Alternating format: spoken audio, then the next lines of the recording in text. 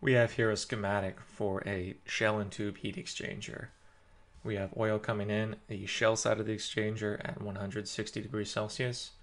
It flows around the baffles here in a horseshoe type shape, and it flows out the outlet of the shell side of the exchanger.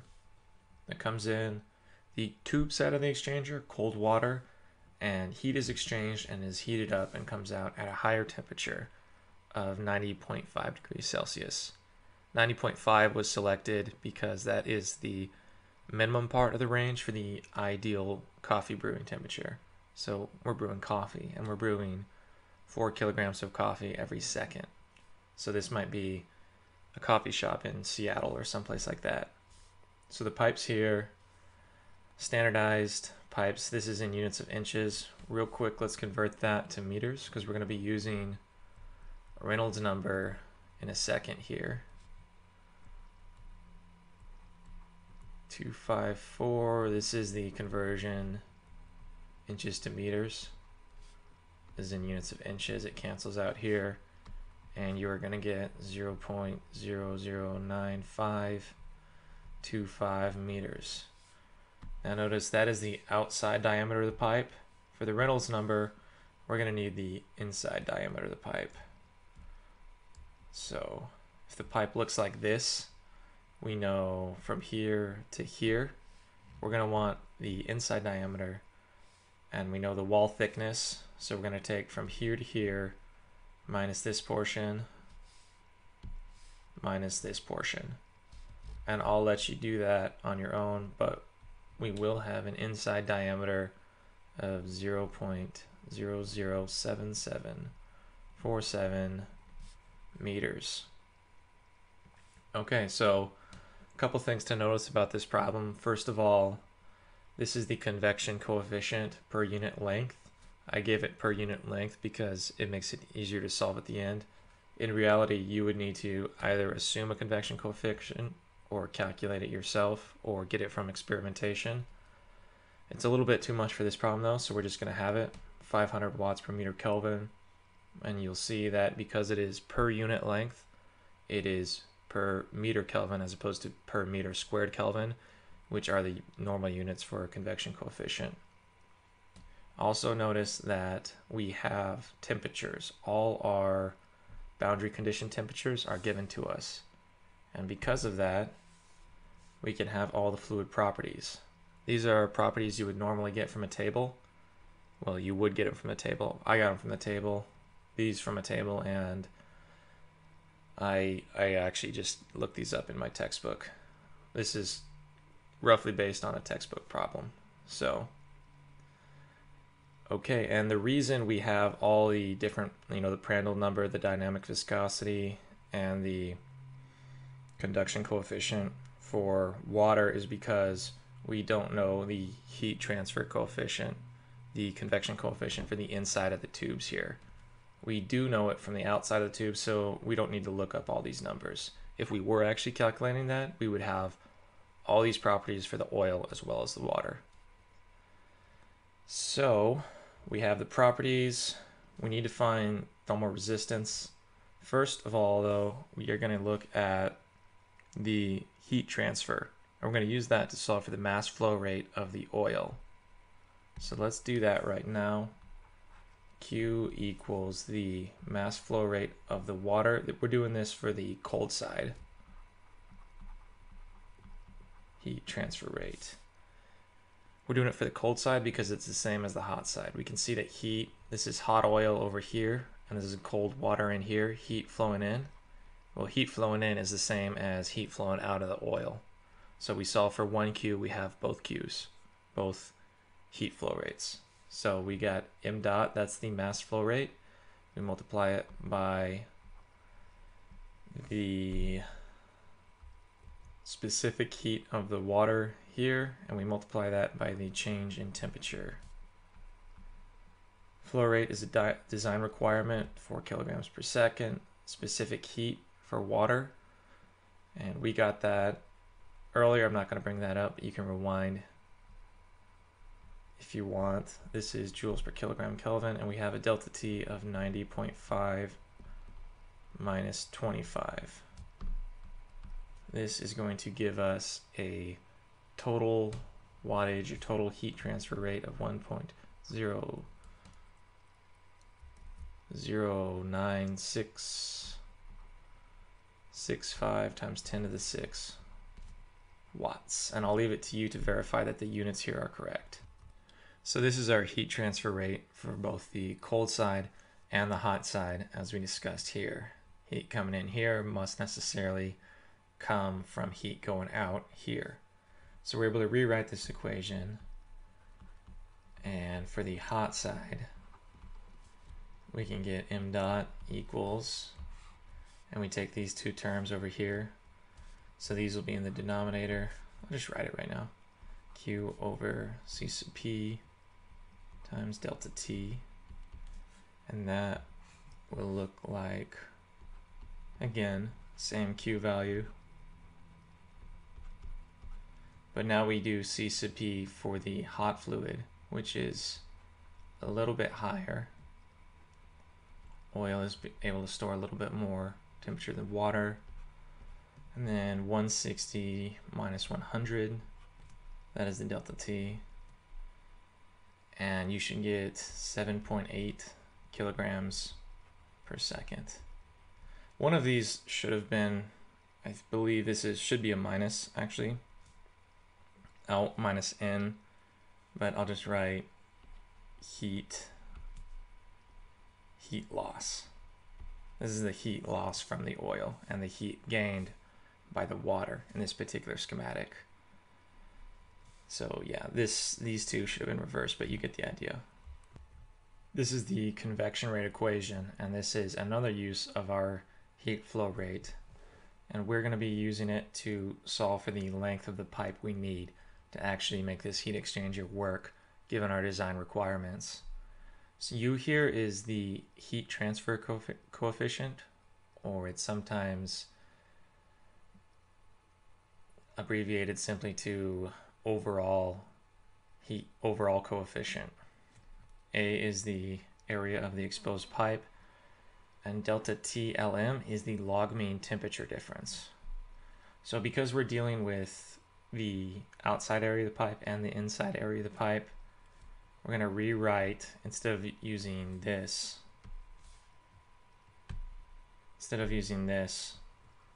we're going to use 1 divided by the thermal resistance. We're going to do a thermal resistance approach to solve the problem.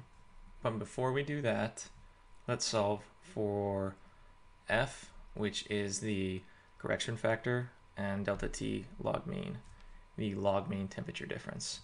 We're not going to talk about either of these. We're just going to solve it for this video, and we might talk about it a little bit later.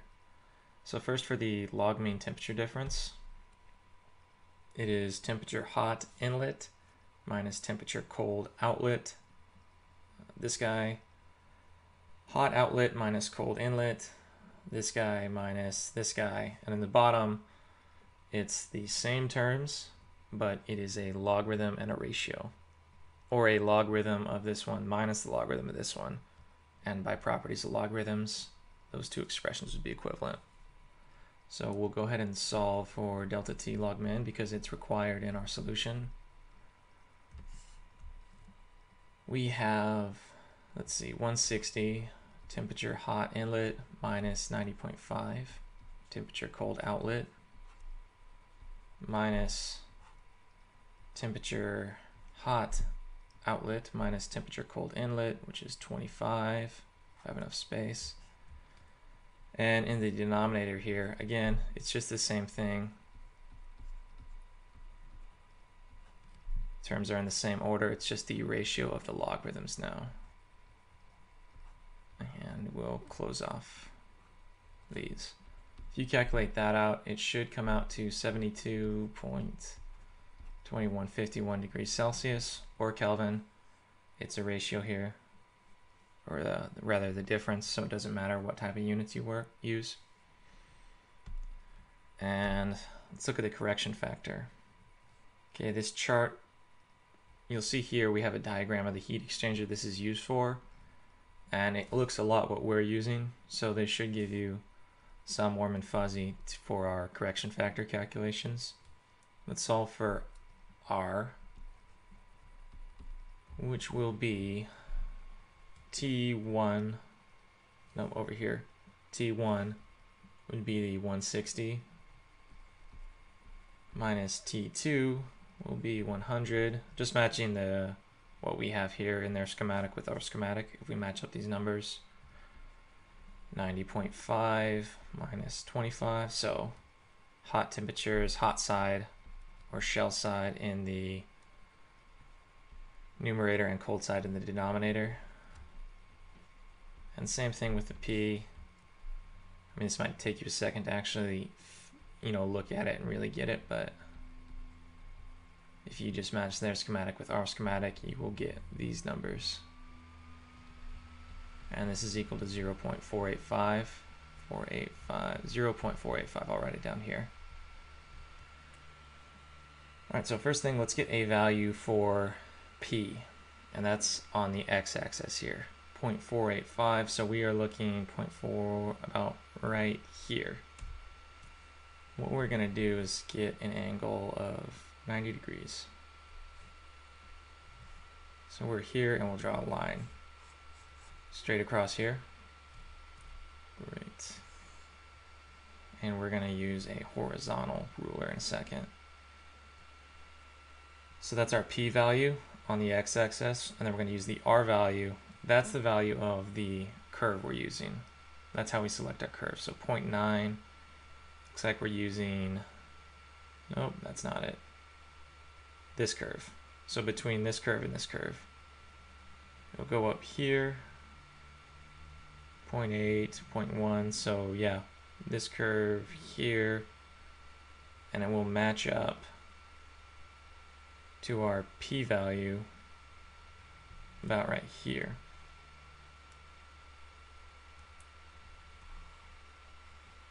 So maybe 0.86. 0.86, that is about the rough value for our correction factor. So we have everything we need right now to solve for length except for thermal resistance, R.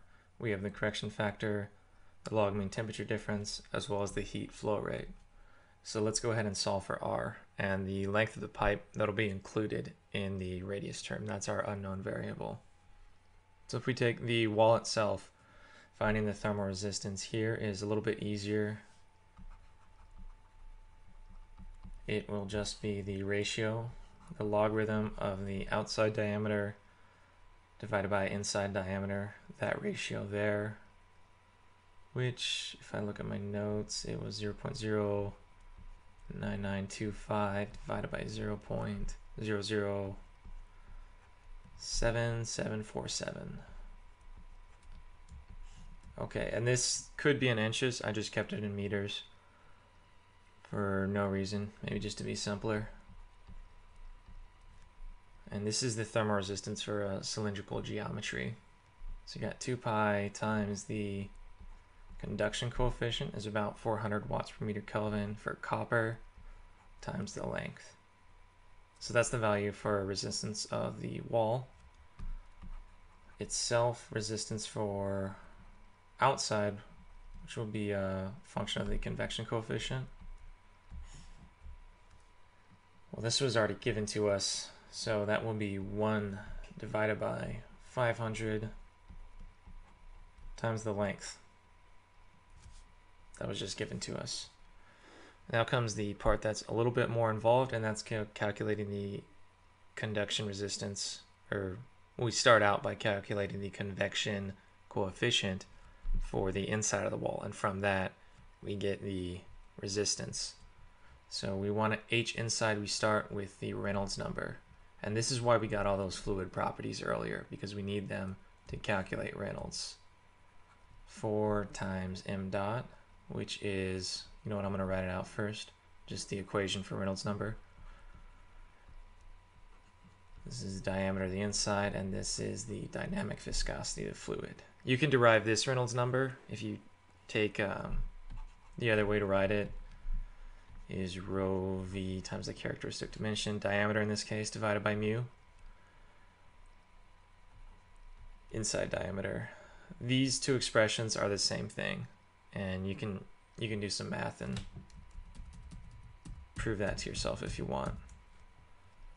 So we solve 4 times the mass flow rate is 4 times pi times the inside diameter 0.007747 times the dynamic viscosity, which is 4.854 times 10 to the minus 4. You go for this one, solve it out, and you get a really big Reynolds number. The critical Reynolds number for pipes is 2300. This should be RE critical, which means if it's above 2300, it is turbulent, and this is well above 2300. This is an extremely turbulent flow inside of this pipe. So we're good on being turbulent. Next, from the Reynolds number, we want to calculate the Nusselt number. And because this is turbulent, we can use the Ditus-Boelter correlation, which is for flow inside of pipes, 0.023 times the Reynolds number to the 4/5 times the Prandtl number to the n. And if n equals 0.4 if heat is coming into the pipe, and as we discussed earlier, heat is coming in from the hot oil into the cold water, so it is coming in. So we will have a value of 0.4. If this pipe is hot and the shell side is cold, you would use n equals 0.3. Hot in, hot out. Cool. So we go ahead and plug in our numbers here. The Reynolds number is 1.35 times 10 to the 6. Really big. And our Prandtl number, that comes from our fluid properties based on our average temperature values. And it was given earlier in the video as 2.9205. And this is to the n, which is 0.4. We come up with a ridiculously big Nusselt number of 2,839.88. Nusselt numbers are normally in the hundreds, not thousands. So there's probably a lot of problems with this that would otherwise come up because you're using really small pipes for a really, really big flow rate. It's probably going to break, but we're going to continue analyzing anyway.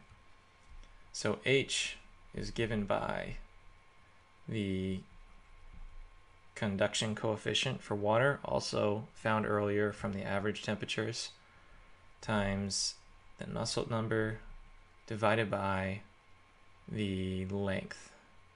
Nope, divided by the diameter, the characteristic geometry. If you're doing a flat plate, it would be length. In this case, it is diameter. So here again, we're referring to the inside diameter, 0.007747. This is a mix of symbolic and numerical. Conduction coefficient, Nusselt number, characteristic dimension. I fixed it. Cool. So the convection coefficient here comes out to be the ridiculously large. That is a really big number. 240 watts per square meter Kelvin. Now that we have convection coefficient for the inside wall, we can put all our terms together. This is for the outside wall. It was given to us and it is a function of length at the denominator. This is for the wall itself, and this is based off of the geometry of the pipe as well as the thermal conductivity of the pipe, which I didn't include. And this should be here, 400 watts per meter Kelvin. Really good thermal conductivity for a copper pipe. And this is the convection coefficient, which we just calculated. It is multiplied by pi times diameter times the length, and that will be the area, the inside of the pipe's area. If we kind of rewrite all these equations and simplify it, we can factor out L as well. So we factored it out here. And I did not write the terms in the same order. I switched this term and this term. This is still the outside of the pipe, 1/500. This is the pipe itself, and this is the convection coefficient for the inside of the pipe. So if we stop for a second and just brain and think about what's holding us back for our heat transfer, well, we know that it's definitely not the pipe itself. The copper pipe is conducting extremely well, in order of magnitude better than this convection coefficient. More, however, the inside of the pipe seems to be conducting a lot better than this side of the pipe. So if there's one area we want to focus on, maybe it's getting a more turbulent flow here on the shell side of the exchanger, trying to bring this 1/500 into 1/10,000 or something like that. Or maybe we can save some money by switching to PVC. That's a really stupid idea because PVC has a thermal conductivity of 0.19 versus copper's 400. So, and it's thicker too. So that probably wouldn't work, but it's just something to think about. And when you build your circuit diagram, your thermal circuit diagram, and then you actually write the numbers, you can see where you might be able to save some money or improve efficiency, which is part of engineering. So we go ahead and we solve this, and we get 1/444 times the length. That is our thermal resistance. Now all we have to do is solve for L. So we use this equation. This is known, this is known, this is known, and this is known. The only thing unknown is L, which is perfect. So if let's just go ahead and write it. Q equals 1/R, 444 L. We took the inverse of this guy, times our correction factor times log mean temperature difference. So we solve for L. We're going to have Q in the numerator, and it's the same value we got at the beginning part of this problem. We are going to divide by 444. We are going to divide by the correction factor, which is 0.86. We got that from the graphic earlier. And we are going to divide by the log mean temperature difference, which, let's see if I can find it, 72.2151. Cool. So we go ahead and we solve it, and we get a length of approximately 40 meters. And that's the total length of the pipe here, not the length of the shell itself. It's folded over itself 4 times, so the shell would need to be about 10 meters. Or one of the ways we could do it is stack more pipes in here. That might make the shell side flow a little bit more turbulent and might actually increase our convection coefficient and make it a more efficient design overall. So that's pretty much it for a shell and tube design.